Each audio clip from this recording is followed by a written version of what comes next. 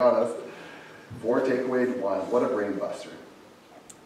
But really, there was a time when none of us knew how to subtract, and we had to be taught as well. And maybe even been a time where you were in tears because your father took your calculator away. And you were in tears because it's so hard, I'm never going to learn. Math is so difficult. Dad! He's 6, by the way. So after some tears and after a practical lesson, I got him to get me 4 pairs of his underwear, and I took one away and asked him how many pairs of underwear he had left. And he said, 3! Oh, that's easy. And we moved on. Perseverance is not something that comes naturally, is it? It's not something that we're born with. Yeah, it's hard. Yes, I get to learn something. No. Oh, it's hard. I can't stand it. I want to be done with it. I want to move on. That's why Paul opens up with this. Therefore, we do not give up. And he writes that because he just finished writing. I read a bit of it. For we know that the one who raised the Lord Jesus will also raise us with Jesus and present us with you. God's grace extends to us. That's from verse 13 and 14 in chapter 4. God's grace extends to us through his offer of eternal salvation in Jesus. We don't give up because we know something better is coming. We have hope. We have hope. Being hopeless, not so much fun, easy to give up. But we have hope that something better is coming. And why? Yeah, because something better is coming. Sorry. So there it is. Easy peasy. Don't give up. Sermon's done. Let's go home and eat. Right? No, the passage keeps going. So we're going to keep reading. Therefore, we do not give up, even though our outer person is being destroyed. Though outwardly destroyed, even though our outer person is being destroyed, not giving up is easy when the things are going well, but what about when things start breaking down? Now, kids, I know that you guys can't imagine that you're going to be an adult one day. It's taking forever. Man, you know that second hand of the clock in school just takes forever to hit 3:20 or 3 o'clock or whatever, 2:55, whatever it is in your school, right? It almost goes backwards, and you're like, when am I going to get my license? When am I going to be 18? When do I get my first job? When can I understand, but pretty soon you're going to be 42 and broken down and maybe talking to your church. It's going to happen. Older folks, do you remember what it was when you realized you weren't 20 anymore? Right? You know the saying, the things that work hurt, and the things that don't work don't hurt. Soon enough, you'll be beat up like this old guy. You never know. But our bodies don't last. They do break down. We have a shelf life. And we're all aware of that. That's something that just happens. Life is hard on us. So I played volleyball a lot in high school. I don't know if we have any volleyball players here, but I played middle. And the thing about being in the middle is when you're on the defensive side, when the ball's on the other side, you have to watch where the ball goes and go to block where the ball is going to go, where it's going to get hit. So it was an early morning practice at Delisle High School. And I was in grade 11, and the ball goes high outside, so I skirt over to the outside. I go up for the block, I press in, get the block. And my mind is on that ball, on that block, not hitting the net, pressing in, get it, yes! And I land, not thinking about where my foot is in time and space. My foot wasn't straight, it was just in a little bit, and I landed, pop, pop, pop, pop, pop. And I was on the ground in shock. You guys know that shocky feeling. Some of you do. Yeah, you just feel like really nauseous, and everything is kind of fuzzy around you. Every step that they carried me to my parents' van to take me to the hospital, I could feel my ankle go in and out, in and out, in and out. And so they put me in a cast, and that's how I spent the rest of my volleyball season. I was black and blue up to my knees, and later when I saw my surgeon, when the cast came off, he said, "You have grandma ankles." Thanks. I love my grandma, by the way, but I didn't want her ankles. And that's what kind of pushed me forward. You know, physio, no one gets physio in the 90s. And that's kind of what ended me up on this road. But I've thought about this lots in the last couple of years, and camp has been difficult when you can't really walk well, and you can't stand for long periods of time. It's tough being a camp director. But we're not supposed to give up. Therefore, we do not give up. Even though our outer person is being destroyed, Our inner person is being renewed day by day. Well, who wants to be renewed? Probably all of us. Man, God, renew my heart. Right? A lot of people pray for revival and renewal. But I think we forget what the process of renewal is like. So I love like restoration shows. My wife and I watch Flip or Flop. Right? Yeah? You guys seen that? Or American Restoration, that was on for a while. Or American Pickers has some restoration on it too. It's really cool. Love It or List It. That's a good Canadian one. Yeah, they do some restoration on homes. One of my favorite things is this YouTube channel where he takes like hand tools like this plane, and then he works on them, and he restores them to this. Bum, bum, bum. Right?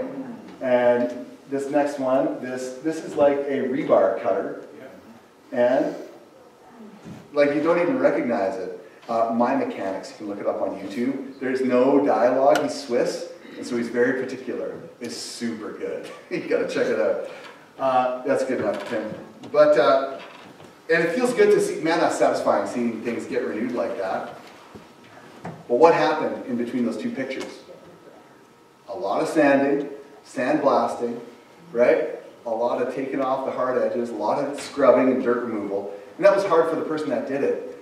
But could you imagine being the person that's being renewed? How painful that would be. Our outer person is being destroyed. Our inner person is being renewed day by day. Man, I want to be renewed, but I don't want it to hurt. And I don't think any of us want the hurt and the pain that comes with renewal. And I know that part of the Christian walk is that suffering, is that pain, is God taking off those hard edges so that our character can grow. Years ago, someone told me, and I don't know whose quote this is, that we need to change. We need character. And character is always preceded by change. But change is always preceded by challenge. We don't change unless it's difficult. And we need that. And God, our Father, our good Father, knows that. We need to be renewed. We need to be restored. We want renewal, but it hurts. Let's read that again. Therefore, we do not give up, even though our outer person is being destroyed, our inner person is being renewed day by day. For our momentary light affliction is producing. Our momentary light affliction is producing. Our affliction is productive. Can our worldly struggles be productive? It feels like the opposite. It feels like our struggles stop us from getting things done, not enhance us to be more productive. I had an interesting conversation with my neighbors. They're not believers, they're atheists. And we've had many conversations over the years. And so his father was on death's door. And I was talking with his wife. And I said, she was saying it's just so tough because he's in pain. And it's hard on us. And we're getting older. And I just don't know. And I said to her, look, you know that can be redeemed. Something good can come out of pain. She said, no. Pain is bad, suffering is bad, and it should have no part of our lives. And if that was your attitude, you'd have to mentally detach yourself to be satisfied at any point in your life. Because a human experience will always involve suffering. We live in a broken world. Man, if that wasn't, like I said, our bodies are broken. And pain is a part of the human experience. Full stop. And there's some bad teaching out there that when you follow Jesus, things get easier. That you won't be in as much pain. But I haven't have you guys found that? How would you grow? Yeah, well, I would say the Christian life's better. For sure it's better. But is it easier? I really, and there's nothing wrong with saying, God, please deliver me from this trial. It's hard. We need to pour out our lives to God. But to come forth to Him expecting that He will deliver us from any sort of hardship, folks, it's just not going to happen. And you know how I know it's not going to happen? Because His own Son said, I don't want to do this. Is there another way? But I'll accept it if there's not. God is not willing to spare His Son for the good of mankind, but is able to sustain Him and make something beautiful out of it. Your momentary light affliction can be production, can be productive. Our momentary light affliction is producing for us an absolutely incomparable eternal weight of glory. That's a lot of superlatives, right? Absolutely. incomparable, eternal weight of glory. Light affliction, eternal weight. You like that comparison? I think of like Adrian versus me, right? This is like more like eternal weight over here, and I might be a little heavier than him. I try to compare someone lighter with me, like my 6-year-old son maybe, super light. The eternal weight of glory. Whenever I think of weight, it doesn't really get spoken of in a positive term like that, right? Oh, I've got this huge weight on my shoulders. But that's the way that Paul refers to it here. Eternal weight of glory. This glory doesn't mean that we're glorified, but it means that we get to take part in the eternal glory of fellowship with Jesus, with God in heaven. You know, maybe we should read Revelation 21. There's a lot of different verses in Revelation about what heaven's like, and they all give us a picture. None of them tell us exactly what it's going to look like, but there's some good comparisons there. Some good pictures for us. Revelation 21, 4-7. And this is John that writes this. He will wipe away every tear from their eyes. Death will be no more. Grief, crying, and pain will be no more, because the previous things have passed away. Then the one on the seated on the throne said, "Look, I'm making everything new." He also said, "Write, because these words are faithful and true." And he said to me, "It's done. I'm the Alpha and the Omega, the beginning and the end. I will freely give to the thirsty from the spring of the water of life." It's going to be good. We don't even know the half of it, and not suffering will be great. Fellowship with God will be great. I would give you a good example or a good illustration of how amazing it's going to be, but by definition I can't. Absolutely incomparable eternal weight of glory. None of us even have a sniff of what eternity is going to be like. Our momentary light affliction is producing for us an absolutely incomparable eternal weight of glory. You know, pain and suffering is going to happen in our lives, but the difference is that when you put your faith in Jesus, something can be accomplished through it. If you don't put your faith in Jesus, there's a very small chance that something positive will come out of it. And I know that we started with some people that encountered hardship and they went on to be successful. But when all of us are moved on to the next life, when all the debts are called in, how much is Disney going to matter? How much? Mulan's a great movie, but in the scope of eternity, how important are Disney movies or the Disney Channel? Not really at all. How much? I mean, I owned 2 Honda motorbikes and really enjoyed them a lot. I owned an Acura car. They're great vehicles, but when life's over, how much are those things going to matter? Probably not much. And those trials produce something in those people's lives. But our trials produce something that you can't even, it's not even on the same plane. When I was obsessed with motorbikes when we first got married, or dating, on my wife's birthday, when she turned 20, we may have gone out and bought a motorbike together.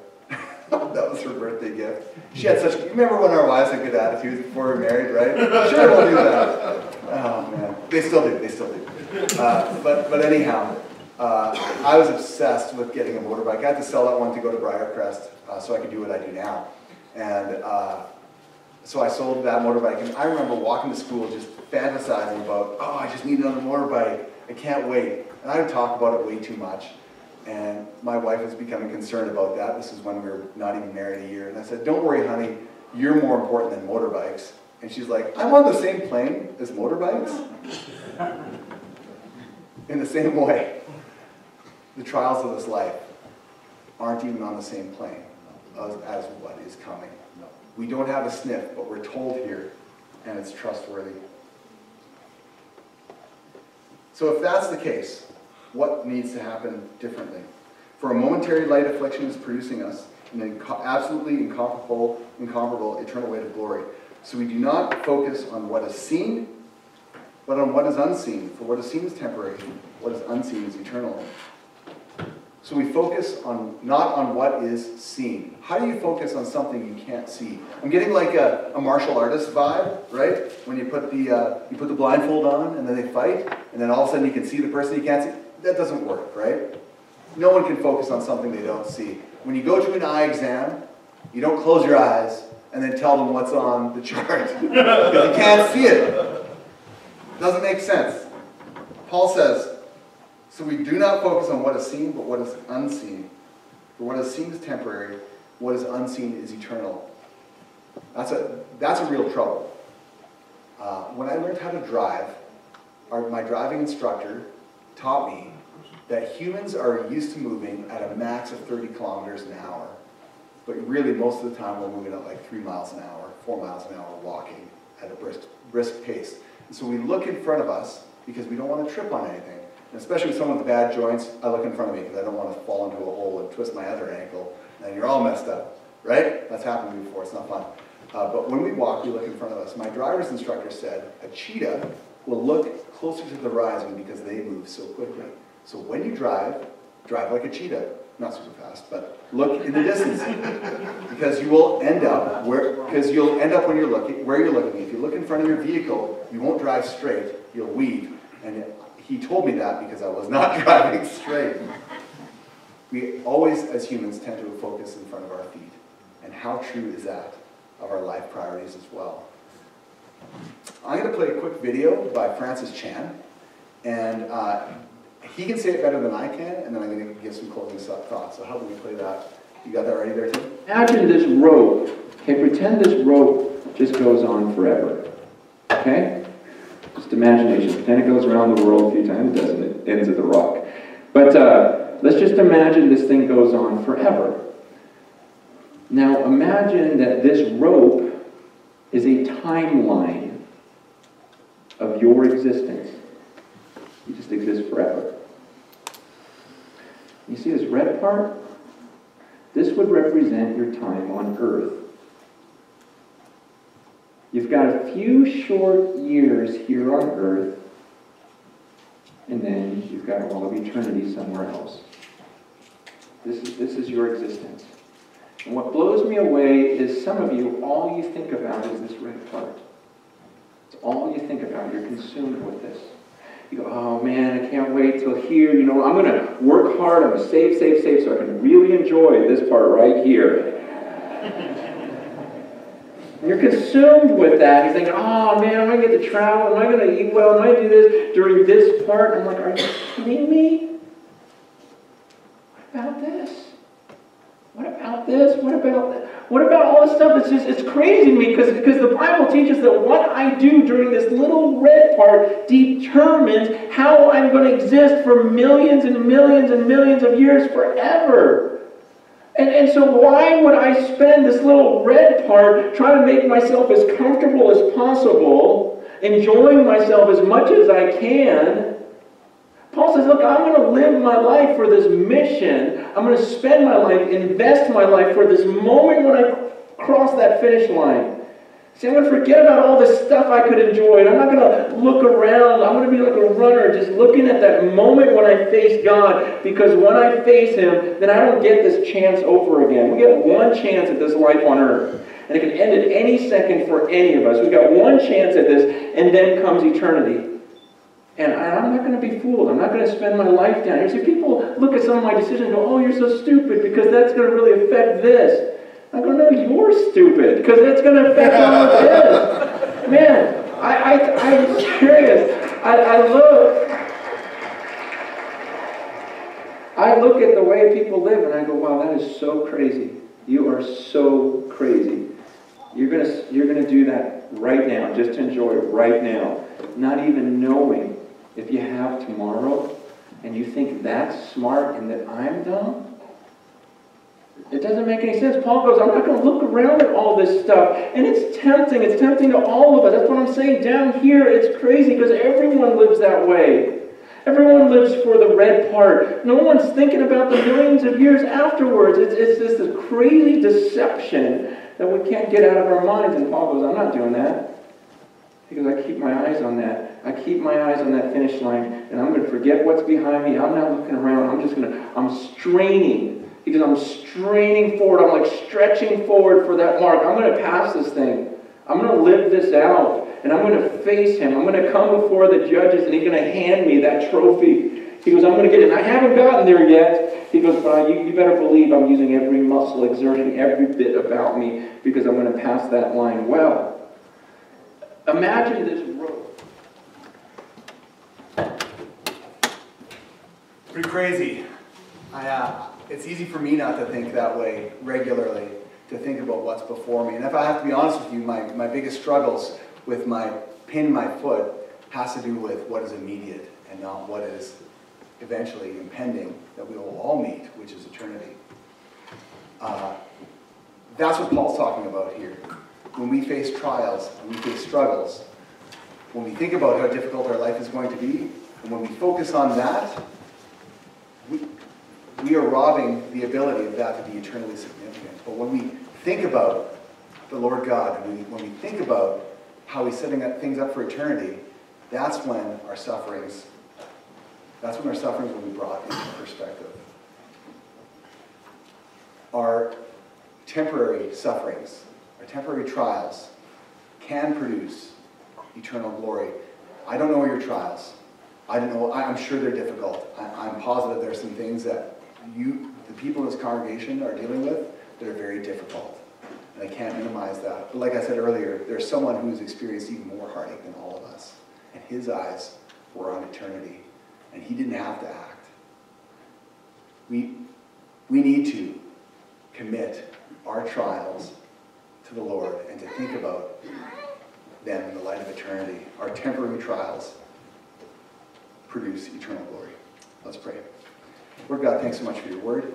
And please, Lord, would you meet us in our trials, and would you help us to focus on your Son, the author and perfecter of our faith. In Jesus' name, amen.